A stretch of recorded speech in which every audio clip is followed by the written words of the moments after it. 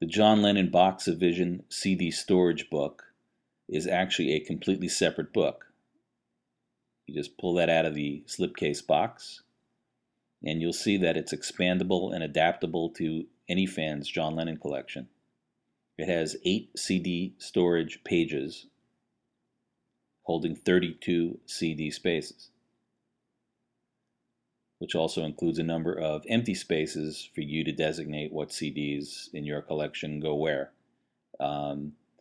You can actually add pages or even flip over the CD art page inside the page to customize the whole thing completely if you want.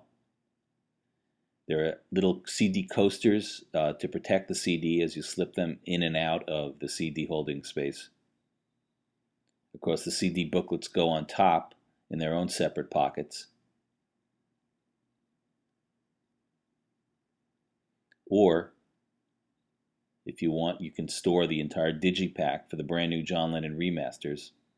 The artwork's so nice on the CDs, you probably want to display those as well. But alternatively, you can keep those CDs inside the digipack box. Those Velcro dots are included in the package, although you affix them where you want to help those occasional sliding CD boxes.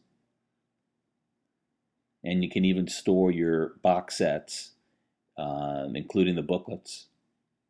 Here's just an example. These are the anthology CDs. You can actually store more than one CD in a space as long as you put the coasters in between them.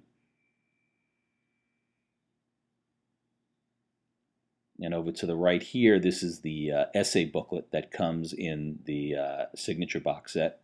You could even store the hardcover booklet that comes in the signature box set in the back.